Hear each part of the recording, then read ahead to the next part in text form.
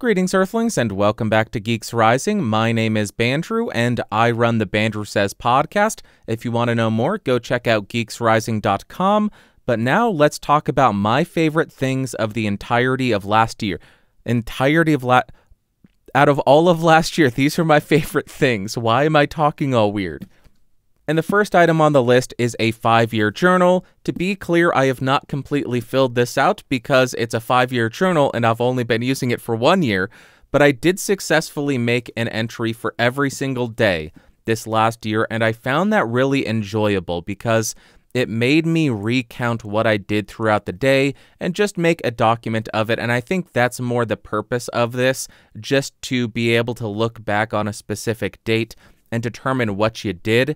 It's not the standard journaling that we're used to or accustomed to. And because it does have such limited space, I have found myself multiple times wanting to write more. And over the last year, I just used printer paper or something like that to write on it. But I found this old notebook that I got 6 or 7 years ago that I never used. So I'm going to try using this, which just has a bunch of blank-lined paper in it. And if I want to write a bit more, I'll write into this, and I don't have to spend any money because I got it 7 years ago. So there you go, a 5-year journal, and then in the future, a little leatherette journal, or why not printer paper, because I've got that and I don't print much either. The second item on the list is actually another item that I got 6 or 7 years ago, or maybe it was 5 years ago. I don't know. Actually, I got it at the same time as this journal. I think it was a bespoke post that came with a journal and a fountain pen.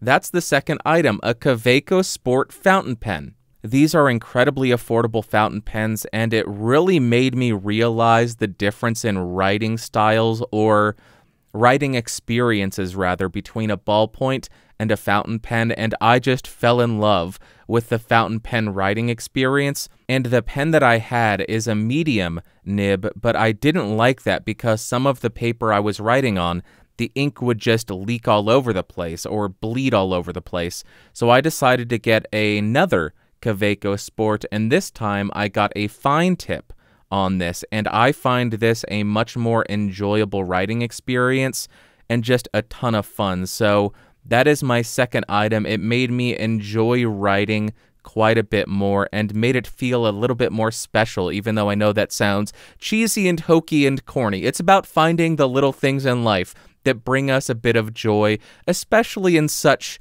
insane times. You need a little bit of escapism, and this allowed me to find that.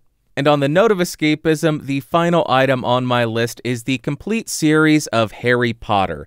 This is not an audiobook. This is not a Kindle book, a Nook book, whatever it is, or movies. These are physical books, and that is very intentional.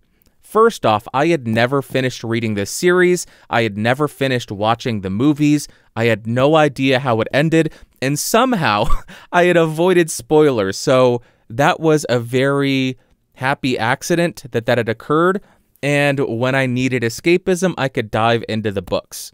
But the reason that I think the physical books were so important for that is there are 0 distractions, and you need to be very intentional about picking up a book to read it. If you pick up a Kindle, you may get a download notification, you lost connection. If you pick up your phone, you'll get a social media ding or a phone call or something. If you pick up a physical book, you don't need to charge it, you don't need to do anything, you just pick it up, read it, and escape. And I think the smell of it too. There's something about that just takes me back to childhood. I don't know why. And that was really important for me over the last year. So that is the final item on my list, or the final physical item on my list. The complete series of Harry Potter on physical book. And my final favorite thing of 2021 was just being able to stay connected to people, whether it be through email, text, phone, Discord, Minecraft, whatever the means may be. Being able to stay connected to people in a very isolated year. Another extremely isolated year. I am sure that if I didn't have the ability to stay in touch with people, I would have completely lost my damn mind. And luckily I didn't, or maybe unfortunately, because I'm sure it would have been funny to watch. I don't know, but I am glad that I have had that ability to stay in touch with people and keep me grounded, I guess. And those are my favorite things of the year, the things that helped me get through another very unusual, very difficult, and very isolated year. I would love to hear from you in the comments on this video what your favorite items of the year were, whether it be a physical item or an action that you partook in, talking to people on Discord, sending an angry tweet to Kellogg's Flakes or something. I don't know what you do. Whatever brought you joy and helped you get through this year, let me know in the comments, because that is just fascinating, and maybe somebody will see what helped you and realize, hey, I want to try that and see if that helps me. I want to yell at Kellogg's as well. Kellogg's, do not sue me. I am not telling people to bombard you with hatred. I don't know if Kellogg's has anything, any negative press going on about them. It just popped into my head. Their marketing is working, so good on you, Kellogg's. You're doing good. I'm rambling. You can listen to my podcast at geeksrising.com. Check all that stuff out, and I will talk to you at a later date with another video. Thanks for watching. Bye.